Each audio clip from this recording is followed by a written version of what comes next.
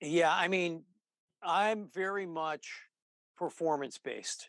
Mm. If you give me a band that comes in, they're well rehearsed and they can really play, Mhm. all I can do is screw it up.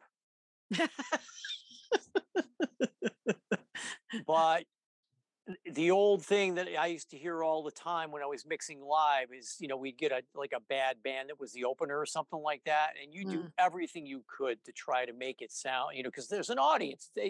They want to be entertained. You try to make it sound good. Mm. And we used to say that, you can't make chicken salad out of chicken shit. So if the band is just not good, there's no Mhm. amount of fixing that you can do. No.